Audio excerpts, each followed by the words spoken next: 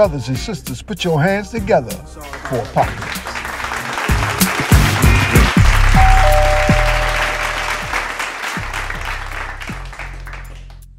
Peace. Here we go. Another day from the Deaths of Apocalypse. Dogs Guys Entertainment with a quick word of reflection. Man, I'm excited, man. I'm very excited. Why are you so excited? Because I'm breathing. You know what I'm saying? I'm breathing. I have the activity and use of my limbs, a reasonable portion of my sanity. You know what I'm saying? I can taste, I can tell, I can touch. I can, did I say tell? I can smell, I can taste, I can touch. You know what I'm saying? So that's enough to be excited about. Look, I'm going to make a quick point that I was reflecting on. That's in my book, Walking the Road to Recovery, 9 Steps in Motion. It's a point that, you know, it's probably, it could be an unpopular point in thought, but check this out. You know, I know people often wonder, well, I'll tell you what, people definitely used to often wonder and even say something out of their mouth about, man, why are you out here every day? It started in Suitland, Maryland, you know, on Suitland Silver Hill Road. You know what I mean? When I realized that I want to do everything in my power, everything within my being to do what I can to get out here on a daily, consistent basis, to do something for myself so that I would not have to do the traditional thing of waking up every day, getting a 9 to 5, and going to a job that I just did not want to be on, and I'm just miserable about it. You know what I'm saying? Now, there are ups and downs of soldiering for a living. Like, you know, brother Michael, you know what I'm saying, was the type of brother. You know, I heard people talk about soldiering in the rain, soldiering in the snow, you know what I mean, all that kind of stuff. But, you know, this brother right here, we didn't talk about it. We got out there and we had to ask a lot sometimes, you know, should I stay out here? Should I stay or should I go? Like, I remember one time it was pouring down raining, right?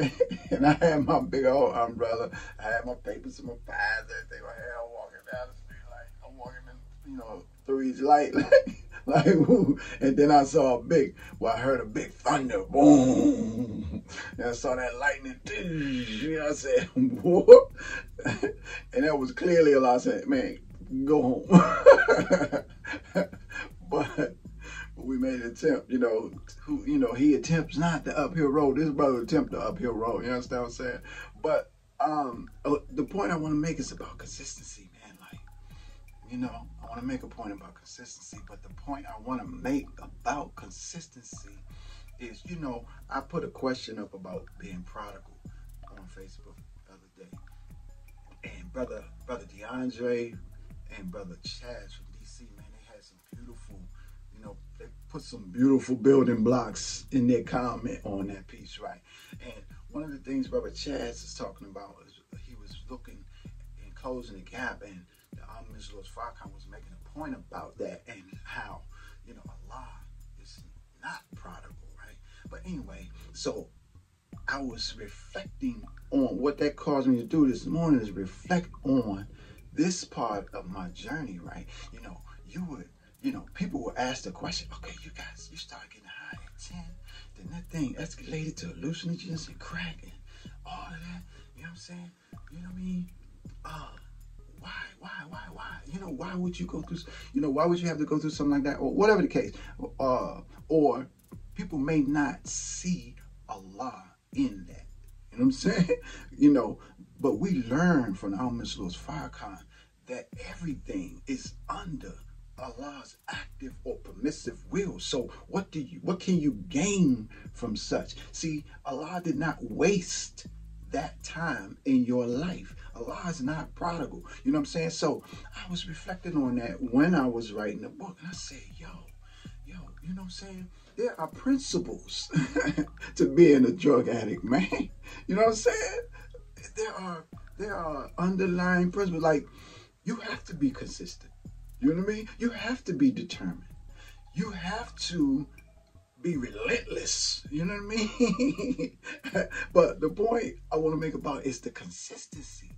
You know, how the mind works on constantly that next hit. You know what I'm saying? So when you see Brother Michael like on the block pushing the program every day, like, you know, like it or not, those principles were developed in me as an addict. You know what I'm saying? So you could take that which is a dark situation, that which is which is detrimental to your life, and if Allah bless you through it, or when Allah blesses you through it, that wasn't a waste. There are divine principles underneath that could feed and lead you into a successful life on this side of life, after knowledge, after supreme wisdom, after some understanding. You know what I'm saying? And so, you know, some people jump on and say different things when you post different things and think they know. You know what I mean? Instead of just studying what you saying or whatever, they just drop stuff because they think they know. You know what I'm saying? They processed it the way you put it out there, or whatever the case. Instead of, I'd rather deal with people who are constantly in the mindset of learning, because that's me. I want to learn. I want to learn from every situation, instead of people who just think they know. People who think they know, you ain't gonna teach them nothing. You know what I'm saying? So don't even waste your time trying to teach somebody something who think they know. You know what I mean? So just lay it out. I like to lay stuff out because this is how I challenge my own mind. Just lay it out. And then what can you get from what's being laid out in front of you? You know what I mean? Dig deeper, because you can't exhaust the wisdom of Allah. You know what I mean? If the seas were ink and the trees were pens, come on, man. You know how I go, right? So anyway, consistency. How do you learn the importance of consistency? And what is the value in consistency? You know what I mean? So that's our word today for the Decimal Apocalypse. It's Sunday, January 30th, 2022. We about to head out, with the help of Allah, to the foodie spot, 7350 South Stony Island Avenue. And I just want to thank Allah for all the believers who were in town yesterday, who came and supported us. You definitely were and are a blessing. You know what I'm saying? That was a much needed boost and push for us. All right? That's our word today from the Decimal Apocalypse. Enjoy your day.